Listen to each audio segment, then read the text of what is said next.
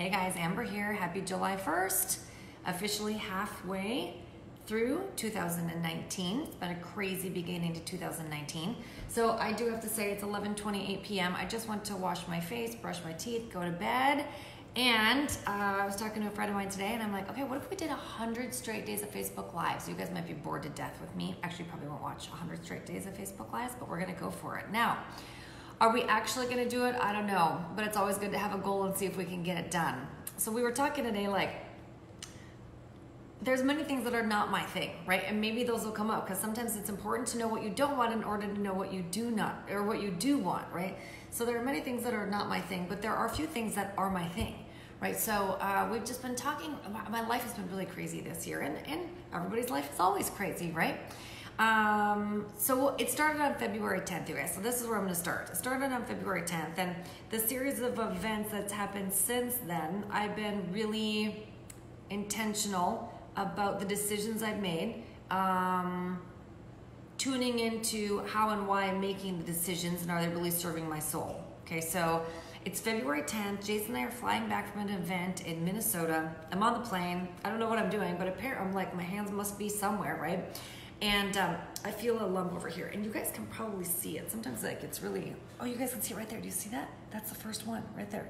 You guys see that? It's like, I always say, I have thin skin, so you can see like a little right there. Okay, so I see that. See, I feel a lump over there. It's like, oh, this is interesting, right? So I'm responsible. I get that. So I land, right? We land. I was like, okay, I'll go to the doctor this week, Jay. It's still February 10th. It's a Sunday. We land, and we get home, and my parents were here watching Augie and the dogs.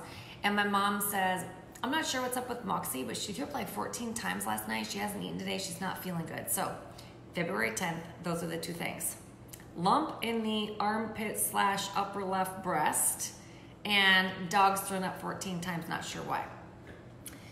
Well, the series of events that have unfolded, you guys, in the last 5 months from those two things, and let's add a few more things to the mix, has really like pulled me into presence, right? So some of the things that are going on in your life, all of a sudden you think, oh, breast lump, right? And I love animals, right? My dog's like my baby, just like my little man is my baby. Like some of the things that were going on, all of a sudden kind of, not that they're not important, they just kind of like, it's almost like, I don't know what happened to some of them, right? They just kind of like filtered away temporarily. And then what happens is, you know, I was talking to my friend about this, about the dog.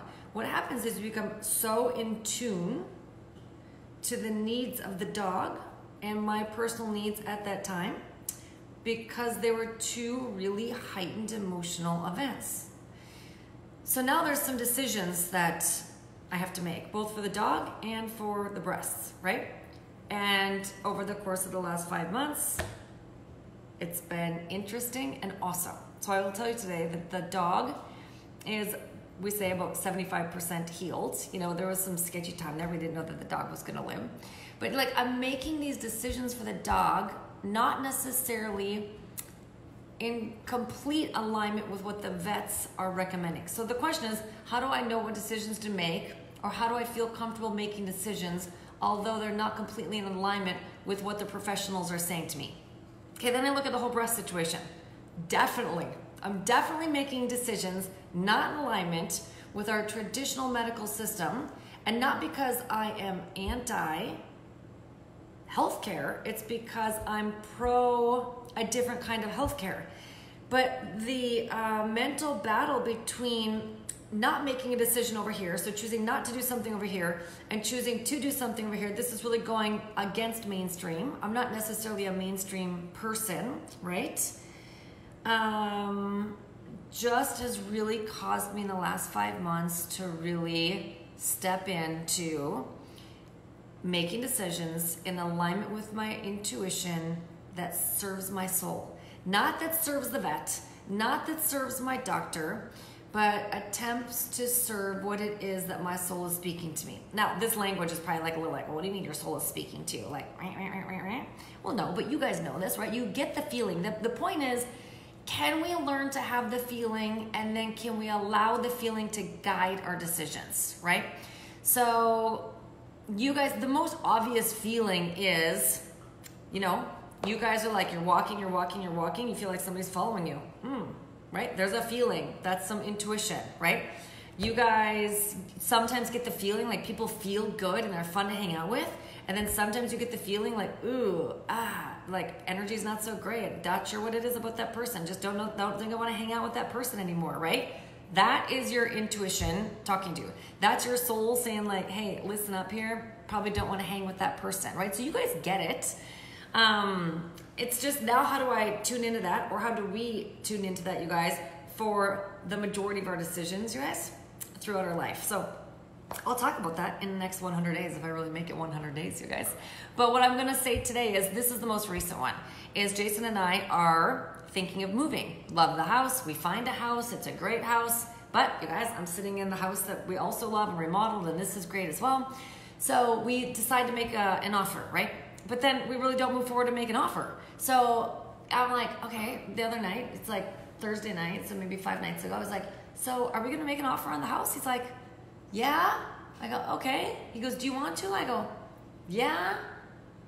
And then I go, well, what are we waiting for? He goes, I don't know. Fear, which it always is, right? So being indecisive is also making a decision. Not making a decision is also making a decision. So we're making a decision to not make a decision. Oh, and that is like, oh my gosh. It's not a place that Jason and I enjoy being. I'm like, either just decide to do it or decide not to do it. I don't love to sit in indecision too long, unless sometimes I say, sit, Buddha, sit. Sometimes we're just meant to sit, right? And this house thing right now is a little bit like, let's just sit. But we did identify it. I go, okay, what do we fear? He's like, we fear, and then we come up with 2 house payments. I'm like, I do not want 2 house payments. There is nothing about me that wants 2 house payments. And I'm like, what if our house doesn't sell and we buy that one and then this one doesn't sell? So then we're like, oh, we got something. Okay, we know what we fear. So that's the question is, if I'm not making a decision, what do I fear, right? And then at least if you can acknowledge that there is something that you might fear, then you can have a conversation or identify, is this a pattern, or work through, you know, is there a way that we could not have 2 house payments? Is there that we could offer contingent? Well, okay, then we don't have as much buying power. Okay, so if we don't have as much buying power, would we rather pay more and offer contingent? Or maybe they say no. So then we just go through these scenarios. Like, could we live with this scenario? Could we not live with this scenario?